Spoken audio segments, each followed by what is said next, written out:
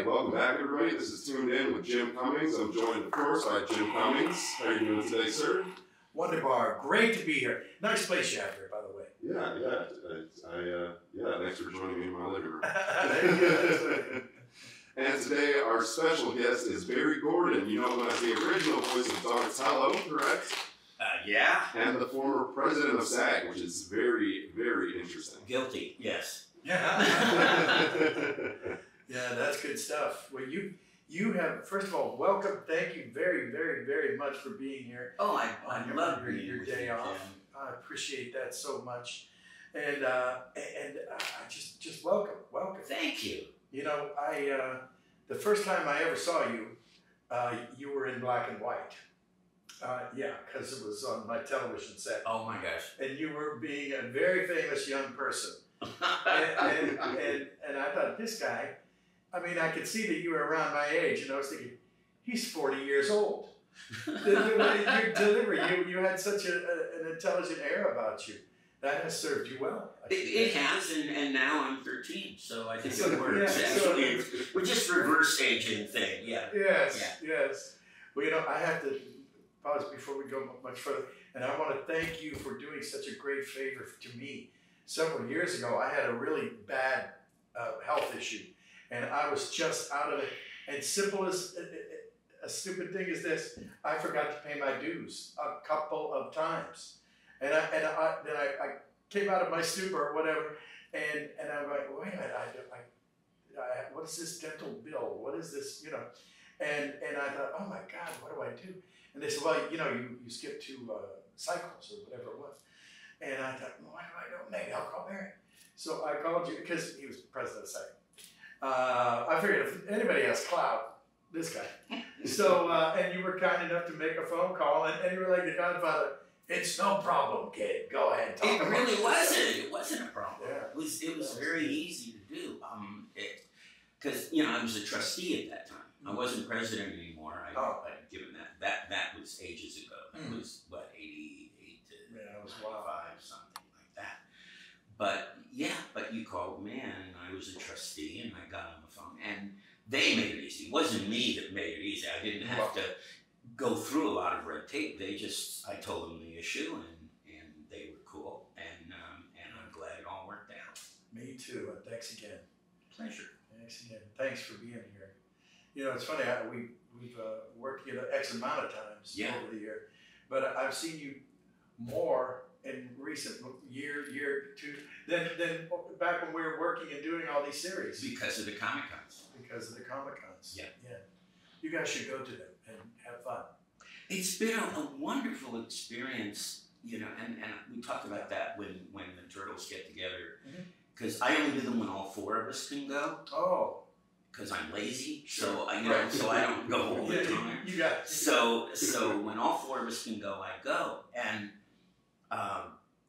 we always say in the panels, and I really feel this way, is that you know, in this business, you lose touch with people. It's very, very easy. Particularly, I decided to retire when I was about 62. Because I'd started when I was 4, and I thought, oh, you were ahead of the game. You know, look, I'm going to just relax now. And yeah. Again, thanks to the union, I had great pensions. Yes. My wife had a great career, so we were all, you know, doing good things. And I just decided, you know, the rat race was not for me anymore. Yeah. And so, so I retired, and it was after, and you know. So I completely lost touch with everybody, and I hadn't seen the guys in like 25 years. Oh, I didn't know. Wow. And Rob really put us together for a reunion on his podcast, Talking Toon'd that he had. That's right. And we decided to do it. Yeah, Rob Paulson, who plays Raphael, and he decided he wanted to do a Turtle reunion, so he put us all together, and it was the first time we'd seen each other in like a quarter of a century. I'll be darned. And then he also brought us together to do these comic book conventions. And it is really, now, I mean, I could show you my phone and the threads, the endless texts and threads. And now it's like having a new family. Oh. I mean, because I'm an only child, so it's like having, 3 brothers, and Renee is a sister. Yes, that's right. And we're constantly talking to each other. And so that discovery was just amazing to me, and a real blessing that came out of this whole thing. So. What a sweet. And seeing you again, and Billy West, and so many great people that I hadn't seen in years. Yeah. Oh, it's so true. And even I'm doing a couple shows now, but the whole cast is never there. Just don't do it. Right. And I think, I don't know if they used COVID as an excuse because they didn't want to do it. It was a pain in the butt to have all those people in the studio at one time, but I really prefer it. I think I'm better when other people are there because you're absolutely. You're doing all your little tricks because you're trying to impress the people around you. You're trying to get, we're all like, come on, my baby, come on, my honey, right time now. And we all want to get that applause. We all want to get that going. And when you're sitting there alone in a gray room with, mattresses on the wall and foam, oh bother, it's just not the same. Well, it's interesting you mention that because I totally agree with you. Yeah. And I was talking to Rob when he brought back the Turtles, and when they brought back the Turtles in 2012, they did it in the same room. Yeah, that's good. When they brought back Animaniacs, they did it in the same room. So that was great. But that can be brought to an extreme. And the extreme was our producer on the Turtles, Fred Wolf. Oh. Who shall we name? No, I just Fred named Wolf. him, didn't I? Yeah, I'm not going to say Fred. Shouldn't have done that. I know Fred Wolf. He who should not be named but will be, Fred Wolf. So what was his name, by the way? Fred Wolf. Fred Wolf. So he, I was president of the guild at that time while we were doing Turtles. And so I had negotiations in New York because the commercials contract negotiates in New York. So I had negotiations in New York, and I just said, I'm not going to be able to be at the session, so, let's find a studio in New York, and I'll do the lines while. And he said, oh, no, if you can't be in the room, you can't be in the episode. So he replaced me for those episodes. And he did that with Rob when Rob couldn't make it. I think he did it with Cam when Cam. So if you have the full set, folks, sometimes you're not going to hear my voice.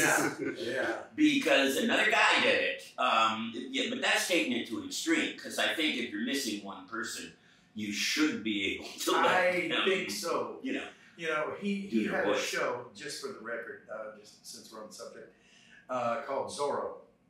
Back in the day. And it was, Townsend Coleman was booked as Zorro, and I was Sergeant Garcia, of all people. And very politically correct. We won't go there. I know that. I know. We all have done that. Sergeant Mick Garcia. Anyway, but, Townie, and they always wanted to do a read-through. Okay. Well, as it turns out, Townsend was booked at NBC up until boom, boom, boom. He said, listen, no problem. I'll be there right on time, about 9:20 to get started. I'm just over there till about 9, so it's going to take me a little while. So he won't. In other words, he won't be there for the read-through, which is superfluous, especially if you're of course. Townsend Coleman. I mean, he I think he can do this. And so he said, nope. All right, you're not. You're fired. And they got somebody else. And I went, wait a minute. He's not going to be there for the read-through that everybody's going, oh, look out, hurry, run. Whoa, look out, here comes the wagon. Oh, boy. And that was it.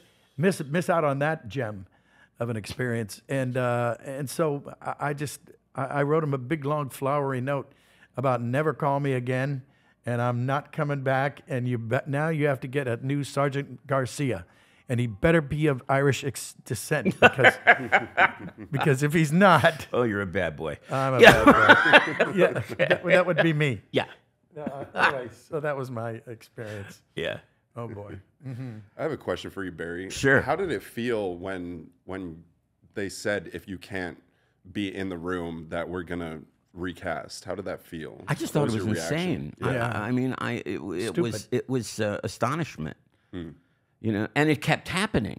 Yeah. So I think there are like 5 episodes out of the 193 that we did that where it's not my voice. Wow. You know. Now the guy that did it though is cashing in on it a little bit because he now goes to cons. Oh, really? And I will not mention his name. Oh, but I'm gonna and find I really it out. won't mention it. But he now goes to cons and signs the original Donatello. So, Oh boy, and technically, he has I mean, the word you know, original on there. I do have a or- law degree. I'm a member of the bar, so technically, I would support him in that. I mean, technically, he's right. He was on the original show for 5 episodes, and he signs his Funko Pops, and you know, Wow. and that's it. That's fascinating. But Yeah. but it was strange, and because I felt it showed a kind of a lack of trust. You know, because we weren't going to mess it up. You know, we'd go into the studio, we'd have a director there or something, and we'd do the lines. Yeah, exactly. But maybe he didn't want to pay for an extra session and an extra director. Maybe it was money. I have no idea. It could be. With that guy, yeah, I would think so. Yeah, it could be. What was his name again? No, I wasn't. Fred Fred something. something. Well, Yeah. Coyote, I think it was. Oh my gosh. Oh, amazing. Jim told me an interesting story on the way over here. He said that when you guys would be recording together, that you'd be studying law in between takes. Yeah, yeah. I was. It was for amazing. part of it, I was in law school, and Yes. in the beginning, I remember that. and Something you don't see at a lot of recording studios. yeah. Oh, look out! Careful, you kids! And then Yeah, over here, I know. according to the Constitution.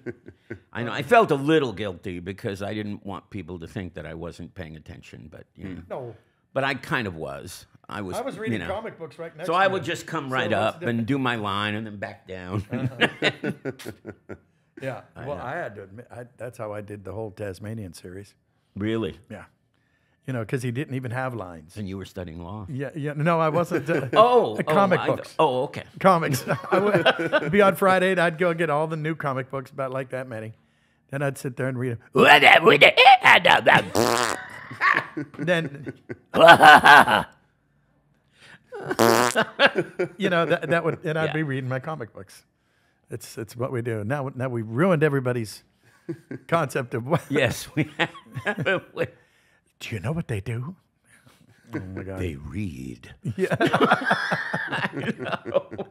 Yeah, thank God, actually. Yeah.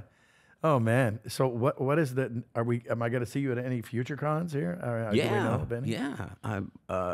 We have one Thanksgiving weekend in San Francisco. Oh, that's nice. I think it's Fan Expo that we have. And then we're scheduled for like 8 next year, starting in New Orleans the very first week of the year. Oh, I want to go to that one. And then Arkansas, somewhere in Arkansas.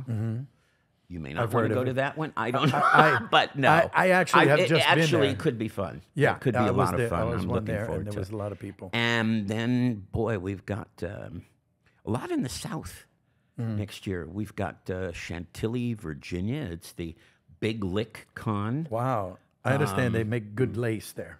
Do they? Oh, Chantilly Chantilly. lace. Yeah. And a pretty Your face. face. That's right. Ponytail hanging down. I had to do the bad Elvis. Oh man. Big bopper. So we'll see you there, folks. There will be a nose count. Yes, and Raleigh, Atlanta, Pensacola, and then some non-southern like I was thinking non. Vegas and That's bread, isn't it? Non. Okay. yeah, Vegas and what? Columbus, Oh, Ohio. I think. Yeah, Ah, and I'm probably forgetting a couple. But, yeah. There's a fine university there. I understand. Ohio State. oh yeah, Yeah. So there. oh see. yeah, I'm from Youngstown, so I gotta represent the gang back home. yeah. Well, my son lives in Mansfield, Ohio.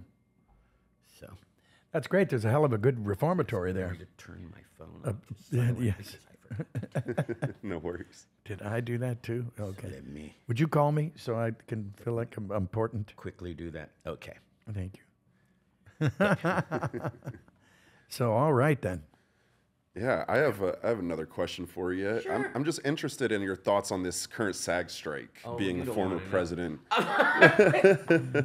No, I actually am not going to talk about that too much. Fair enough, fair enough. And Yeah. the reason I'm not is because I'm not in the room. Yeah. And, I've been in the room before. So whether the room is the same as the room that I was in, or whether it's changed a lot, and my understanding is that it may have because there are new players, Yeah. which are the streaming companies, Yeah. Amazon, Right. Apple. So they're very new players, and so obviously we all hope that it's going to end soon. Yeah. And Soon. that it will end And well. favorably, and that I think AI is the big sticking point right now, and should be. But it's a very difficult one to address. It's a really a tough one. It's a really tough one, I think, because if you try and wrap your head around it, they're not replacing the talent that any given actor has. They're not, because they're just reproducing it, but they're ripping off the image that he uses to sell his wares, his or her wares, right? Well, there are some areas in which they may be replacing talent, and one area, of course, and we do represent background performers, and so Interesting. That's with the first time I've background heard about that. performers, That's a good they point. could take a few people, gotta be. duplicate them by the Yeah. thousands, and a lot of people aren't going to be working. Wow. Yeah. Can you on the imagine a bar background scene side in of which all the people in the background are Humphrey Bogart? Yeah. That would be Very strange. very strange. I should have picked another name. Well, maybe there's a reason though in the plot that they would all be Humphrey Bogart. Well, that's true. That would be cool. Note to self: write that stupid show. But I right think now. it's interesting. The writers, of course, had the same issue. And I read this article. I don't think I'm misphrasing it, but I read this article in the Hollywood Reporter that they asked Chat GPT. Did I say that right? Is it Yeah, Chat GPT to write a 30 Rock script, and it did. Really? They gave it a premise, and the premise was AI. That was the premise, that God. people on the show were going to lose their jobs to AI, Jeez. Oh my gosh, which is a funny premise. that is a funny way. premise. A little cannibalistic. But So they gave it the premise, and it wrote a script that was like perfectly structured.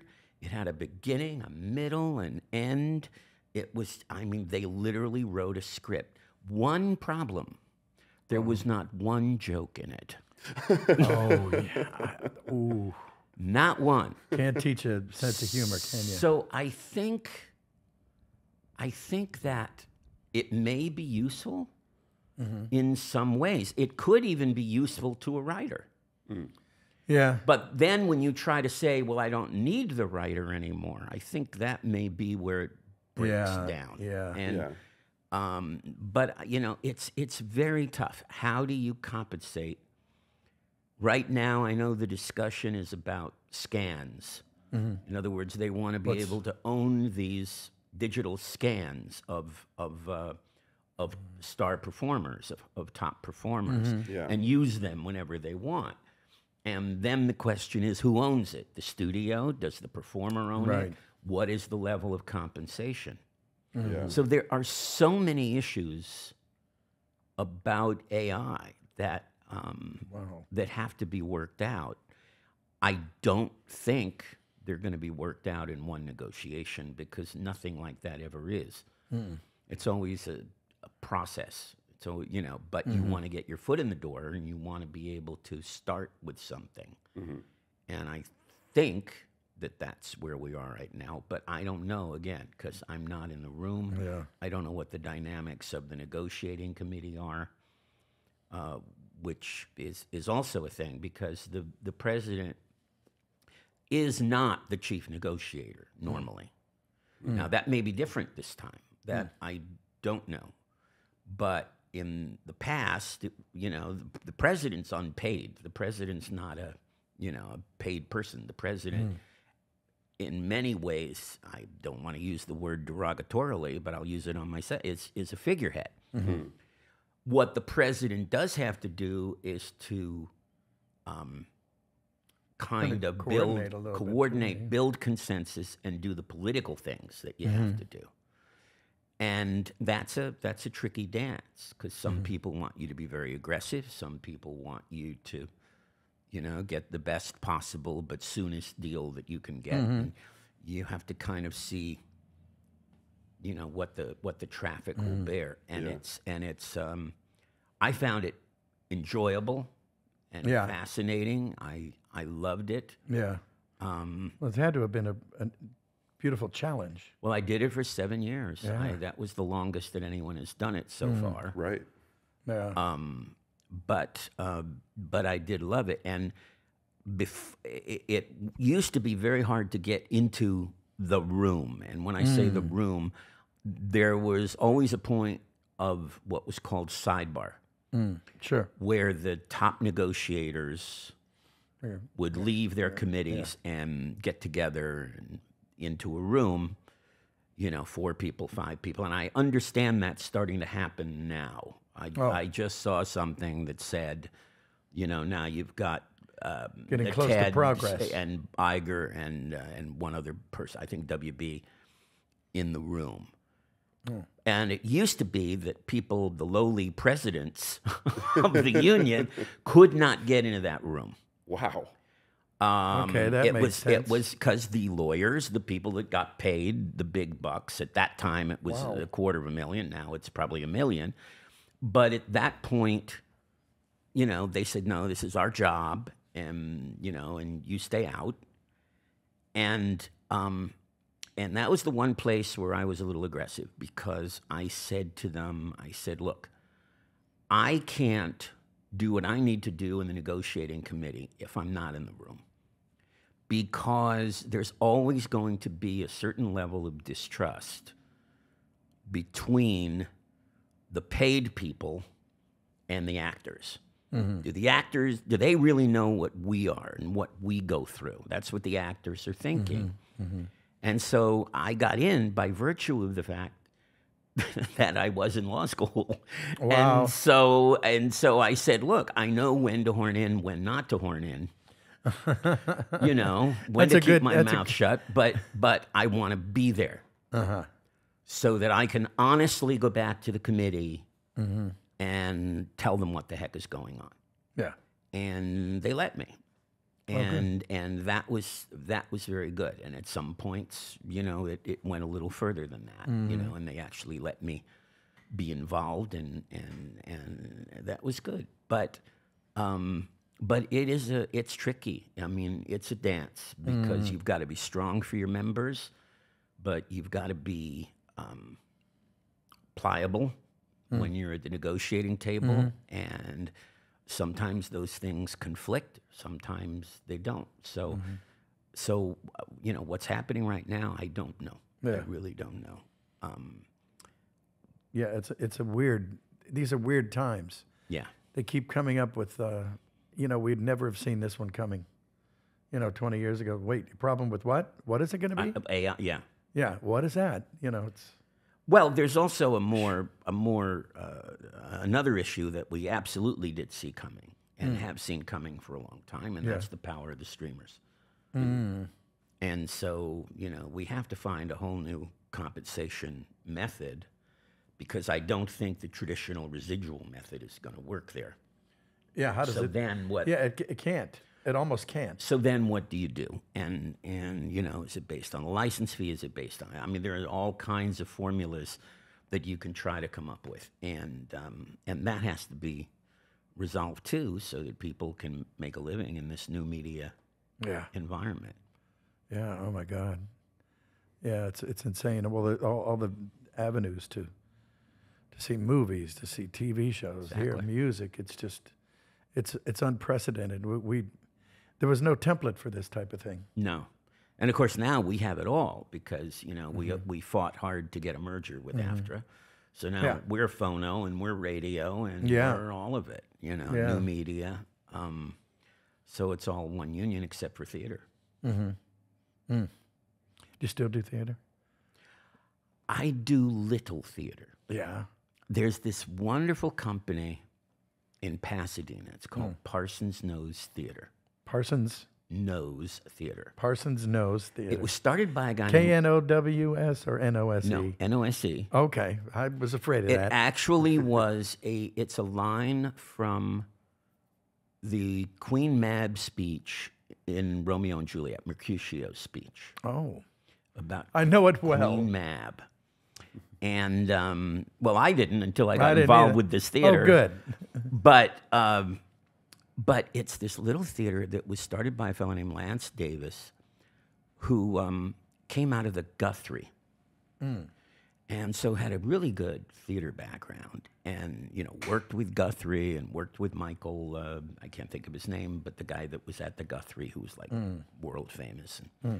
So he worked with these guys, and his feeling was that you have these plays that are 3 hours long and 4 hours long, and they're endless with Moliere and Shakespeare and, you know, Sheridan, whoever. And he said, I want to introduce people to them by doing like 80 to 90-minute versions of them. And so he does all of the adaptations. He does all the adaptations. He cuts them. He even does the translations of Moliere himself. Wow. And so he formed this little theater company. And for a while, it played like at coffee bars and all kinds of strange places. And my wife knew someone who was familiar with them and said, you've got to go see this theater. And I was being a real, can I say this, schmuck, and elitist. No, you can't. I was being elitist, Red Wolf. No, and I was being, they're synonymous. Actually. No, Yeah. But I was being elitist, and I said, it's community theater, and I don't really want to watch a bunch of amateurs, and I don't want to spend my Sunday doing that. Yeah. And she said, it's supposed to be really good. I said, so Yeah, I of course kept it is. saying no, and I kept saying no, and I kept saying no. And then finally, it was like, she wrote me into it, and she said, no, we're going out to dinner with these people, and first we're going to go see the show. And I said, okay, we'll go. And I got to tell you, Jim, I was floored. Really? Because they're not amateurs at all. They're Equity, they're SAG, they're AFTRA. Oh. Not, I mean, you know, you turn on commercials, you see them. You turn on Oh, right. television, weekly television, Gotcha. you see them.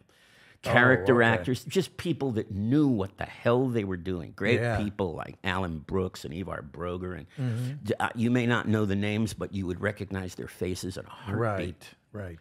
And I said, oh, no, this is not what I thought it was going to be.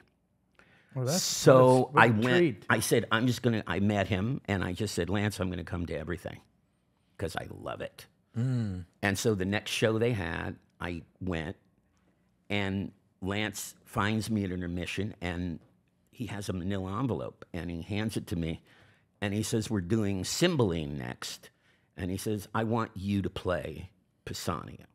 I didn't know who the hell Pisanio was. I don't either. But I still said, don't. yeah. You know. Wow. So Are you I've been kidding, now. Pisanio? I've been with this theater for like a dozen kidding. years now. Wow. Wow. We actually moved into our own space. It's 40 seats.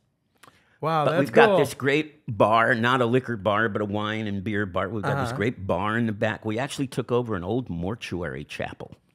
The obvious choice. Yes. Well, for us it was, because it's very Renaissance-y looking. I mean, it looks really okay. good inside. So we took this over, and we've been doing shows, and I have been doing things that I never thought I'd do. I played Shylock Whoa. in a short Merchant of Venice. I Oh, played man. Jaques and As You Like It, you know, All the World's a geez. Stage, Yeah. that speech. And I am having so much fun. Wow. That's What a awesome. gas. Yeah, we're doing a Dickens tribute.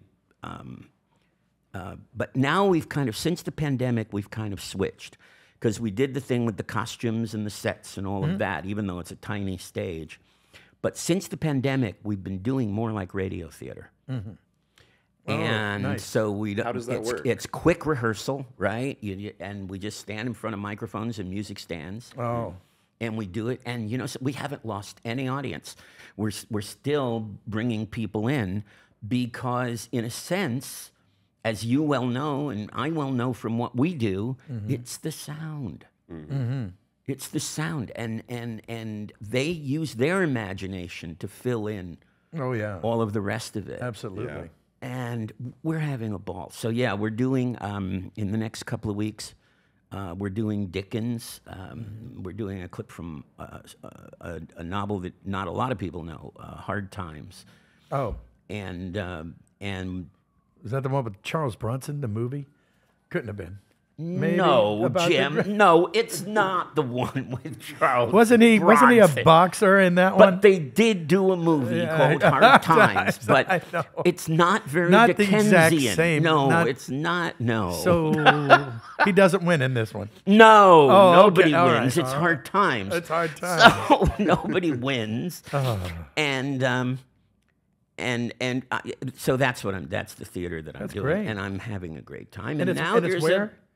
It is in Pasadena, Pasadena. on the corner of Holly and Marengo. We're like a block down from the Pasadena City Hall, and it's a kick. If you get to go, if you live anywhere near that, come see it because it's good work. And every year we do a Christmas Carol, and I'm one of the narrators Oh, that's the great. narrators almost have all of the best lines. Oh, and yeah. so we're Yeah. having fun with that. And plus, you don't have to fiddle with makeup. No, well, none of this now. Is any, Oh, that's no true. makeup, no costumes. We're just doing it. Now, we may go back to a regular production, but I think everyone's enjoying this so much that we're trying to find a reason why we Yeah. have to. And If we it ain't haven't broke, found don't one fix yet. it. Exactly. Wow, that's wonderful. And I'm a little out of retirement because of our Turtles resurgence, because we did the original voices on the new video game, Shredder's Revenge. Oh, wow. So they actually reached out and That's got all great. 4 of us to do it. That's so cool. That was a ball. Wait a minute, who's Shredder? Well, Someone else. They didn't No, do a I'm just shredder on, but I don't know who did. That's a good question.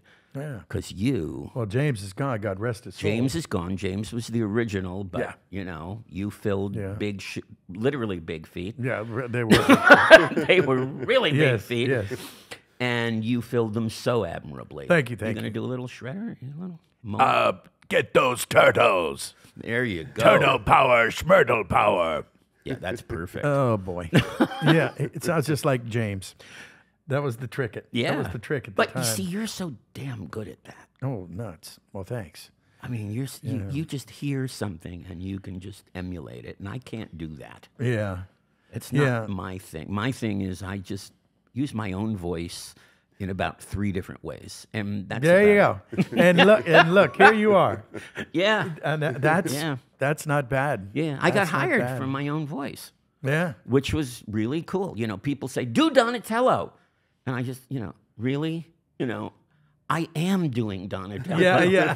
I do This is Donatello. every day of my life. Ask my wife. She'll tell. She knows. No, bebop is different. I don't do bebop all the time. There you go. But That's yeah, true. yeah, that's a different guy. Yeah, a couple of people thought that was me. Oh, I can And believe that. Sure. And I said, no, it wasn't me. I was, who was I? Leatherhead and Yeah. a few other. Oh, Leatherhead was great. The He was, Cajun. yeah, the Cajun guy. That was so much Yeah, fun. I think I've told this before. I don't want to bore you or anybody else, but that was, I have this mini philosophy that if you do a perfect impression of someone no one knows, it's a new character. Great philosophy. And if yeah. if you do a terrible impression of someone that everyone knows, you can't even tell who you're doing, that's a new character. And if, like I say, if you do a perfect impression, no one knows it's a new character. Well, that was my first tugboat, riverboat captain, Léonce Leblanc, Leatherhead. That was the way that he talked. That's the way he talked like that. And I thought, okay, he sounds like a Cajun alligator. And so I used him, That's cool. and they went for it. And I often wondered if like his kid, because it was like maybe 5-6 years apart. I was in Hollywood doing this, and I wondered if his grandkids were ever going, "Hey, Grandpa, you want to come in here? You see this alligator? You know this guy? You never know. It'd be kind of fun." I know, that's fun. Was it hard to sing like Mel Gibson? Oh no, that was Jess. No, Oh, is that was, Jess? I was singing like Russell Means Russell Means, right. from Pocahontas. Oh, okay. He's talking about Pocahontas. Yeah. One of my major motion pictures that I was a comma in. Yeah, I think that's about right. But they sold a lot of records, so that's kind of cool. Yeah. Get a plaque on the wall. Very cool. Yeah, nothing wrong with that. Nothing wrong with that. What song was that for?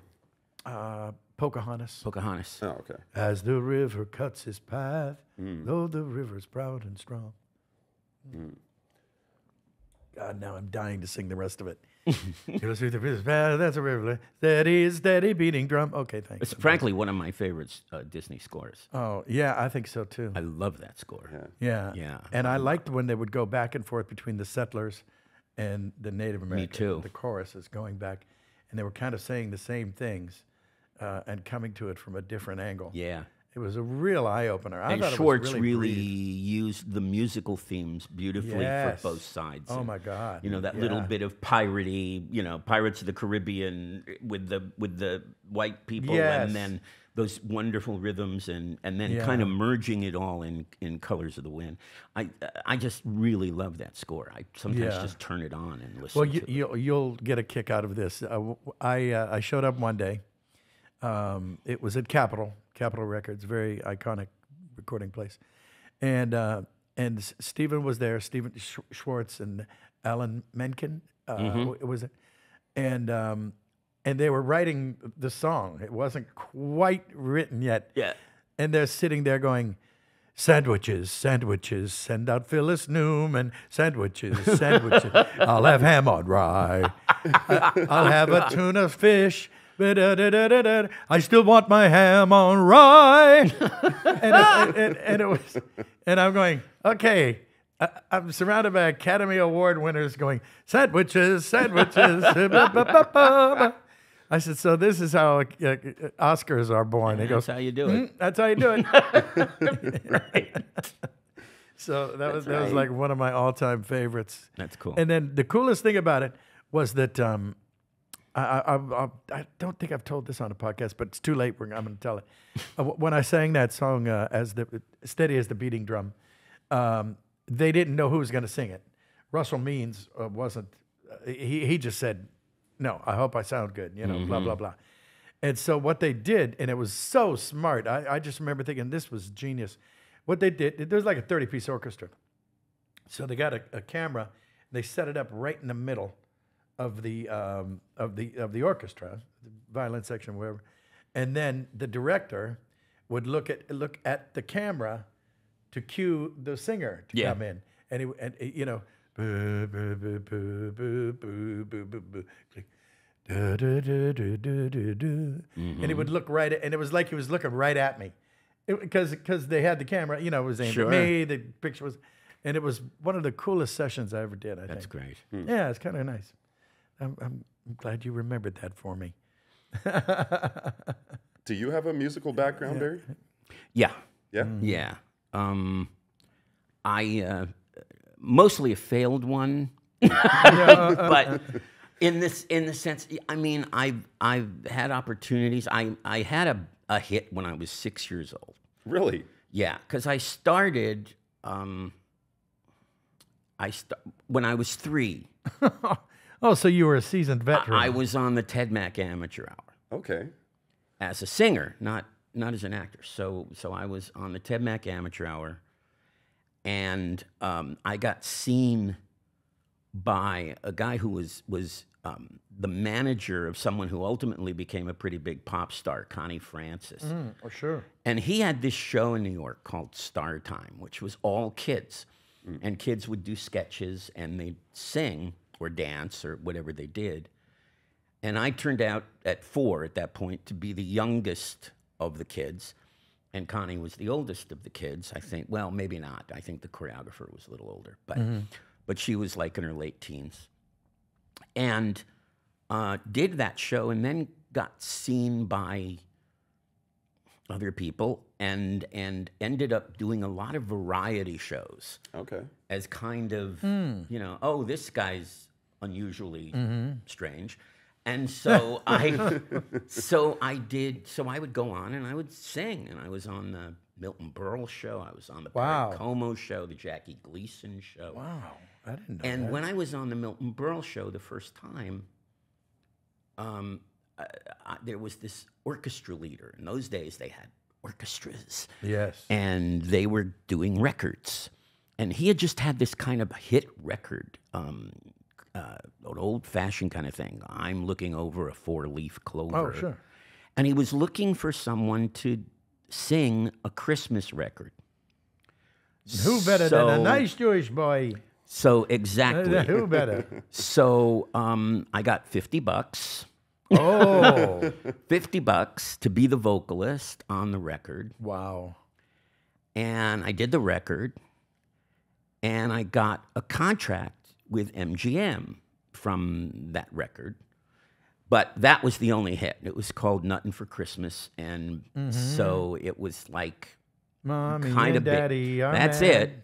Yeah. And kind of big, and you know, it sold like 1 million or so. And Wow. and so I got the contract. They changed the label, which was very nice, because the original label was vocal by Barry Gordon, but they changed it to Barry Gordon, which was very nice. Oh. So they gave me the Oh, credit sure. for the record Rather with the than Art vo- Mooney right, Orchestra rather right. than the other way around. And then, but then it didn't go anywhere. But I kept having record contracts. I mean, I kept doing things. And as a matter of fact, you mentioned Capitol. I had a contract with Capitol when I was about 20, and I 21, 22, and I wrote and sang a whole album at Capitol in that studio, in the big Wow, Capitol studio sure. that you were talking about, because everything was live Yes. at that point. And just it was fun, but it never went anywhere. But yeah, I kept my kind of musical background, and That's wonderful. Now I'm a musical theater junkie. I just love musical theater. Yeah. and, Yeah. but Well, you I'm know, I glad you haven't found your done much niche singing, out though. there. In good old Pasadena. Well, yeah, it's great, Oh, that's and great. and it's also a great place to live. So you know, Yeah. it's wonderful. Yeah, it is. It's home, and but it's been fun. So every once in a while, I get to bring the music out. Sometimes even at a karaoke bar, I get to I've heard of those. actually bring the music out. I've heard of those. Yeah. Yeah. Well, those are good. Those are good to get the con out of you. Oh, yeah. At our conventions when we go to those, and come see us, by the way, the next one, wherever it is. And, Not the karaoke, the con. not the karaoke. Yeah. By the way, yeah, what he said. Yeah. Oh my gosh, that's phenomenal. You may not recover from the karaoke, but Right. the con, yeah. So I'm assuming we're going to have some together next year. I would think so. Yeah. Yeah, the fanboys. Yeah, I'm a fanboy of them.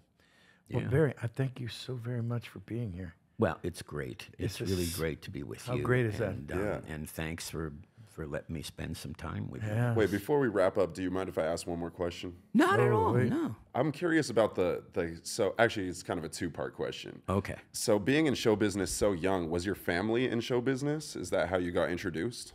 No, not really. Well, my dad was a radio announcer. Okay. I lived in Albany, New York, when I was a little kid, and so he was a radio announcer there at WPTR, and that's probably how I became musical, because he used to bring records home and put me to sleep to them and pat me, and and I'd feel the rhythm, and I just started singing. Now, this may be apocryphal because you can't go by my memory, but I'm told Oh, here we go. that I started to sing at around 9 months. Wow. Wow. But I do kind of know that once I could walk, I would walk around to the neighbors. We lived like in a development, like a courtyard kind of development. And I'd walk around to the neighbors and I'd sing. And Wow. and one of them, I think, and I still don't know exactly who, but one of them submitted me to the Ted Mack Amateur Hour when they went around the country. So they were there in what was called the Tri-City area, Albany, Schenectady, Okay. and York, I think it was.